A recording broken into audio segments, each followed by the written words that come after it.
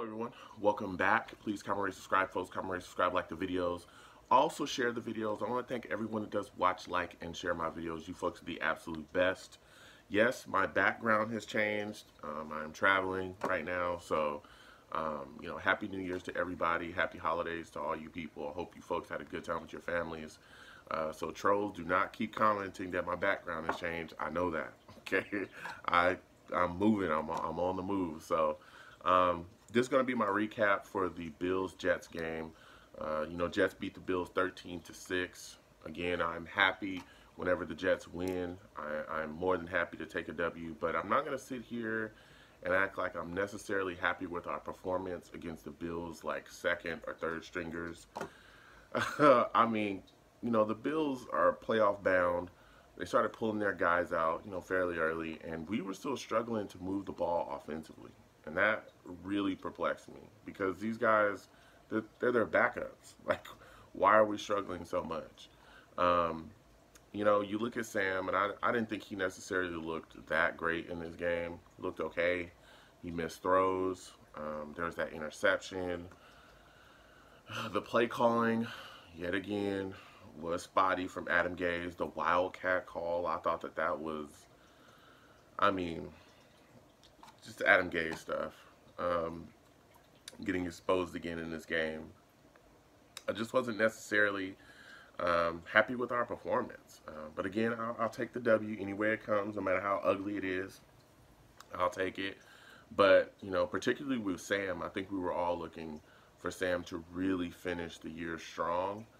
You look at Sam throughout this year, and, I know that the talent's there. I know that he's got it. I know that he could be our franchise quarterback, but for, a myriad of reasons, Adam Gase, so on and so forth, I don't know if he's necessarily took the gigantic step forward that we all thought that he would take this year.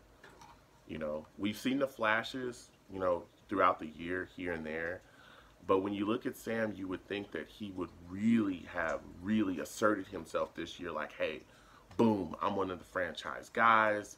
I'm a big-time guy in this league, and, everybody will be talking about Sam, but that has not happened this year. And so I'm hoping that next year he'll really be able to take that step forward. I know that Gase has been a hindrance. I know that the offensive line in particular has been a hindrance. The play calling, which is Gase again, has been a hindrance. But I'm hoping that gets kind of cleaned up this offseason, particularly, with some of the moves on the roster that we're probably going to make. We got a draft, we got free agency. There could be trades that are going to be made as well.